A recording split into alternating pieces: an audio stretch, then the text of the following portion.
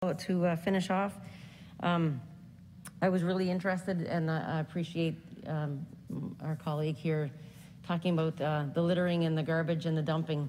That's a huge passion of mine for the last 10 plus years, and a huge eyesore and one of my biggest pet peeves driving along the highway, and especially now driving back and forth to Fredericton and seeing the trash along the road is, I want to stop every time and spend half an hour picking it up.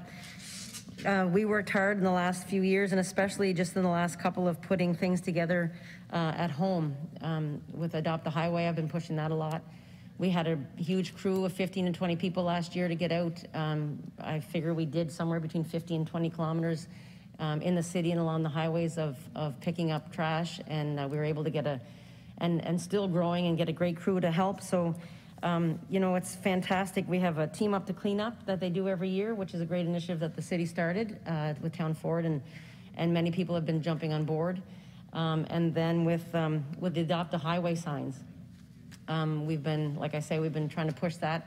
My cousin and I have 1 kilometer of Highway 11, and we just recently took the whole bypass from Chatham to Nelson of 7 kilometers after seeing Patty Quinn and Darcy McLaughlin do that. So I think they're all great initiatives to help. We used to see a lot of signs like no dumping or finding for litter and stuff like that. Is that still a push? You don't see as many? Is there anything to deter that from happening, or to press for bigger fines towards that? I'd like to say thanks for your interest and support on this. We mentioned it earlier as well. And Adopt the Highway and COVID is a little bit different as well. People wanted to pick up Rotary clubs, you know, high school classes, whatever. Kind of on hold, but what I will tell you, and we mentioned earlier as well, the department has purchased 1,500 signs, which will be posted this summer in problem areas for illegal dumping. So, it'll address that as well. Thank you.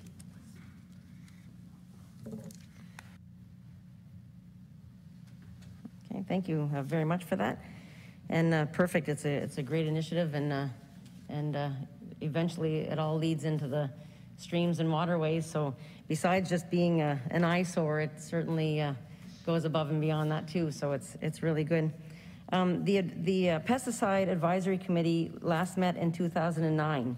Is there any intent from the department to utilize this committee, given a huge concern over the public? Yes, we've had initial meetings with departments with the plan to reconvene the advisory board. Any timeline set, or do we know when that'll happen?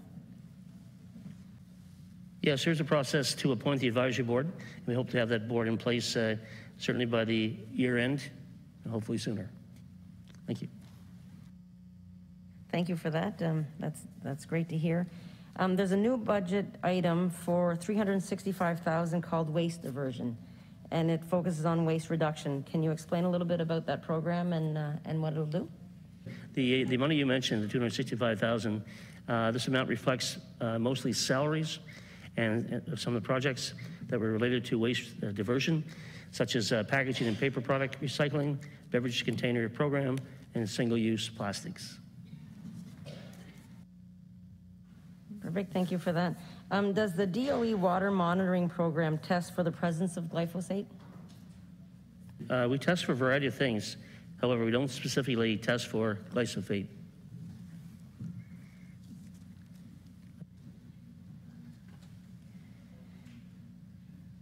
Okay, and with your pesticide advisory board, how will they interact with our standing committee's investigation of glyphosate? Will there be any connection, or? Last year, the department did present on pesticides to the standing committee, and should the standing committee want to discuss this further, we'd be happy to participate.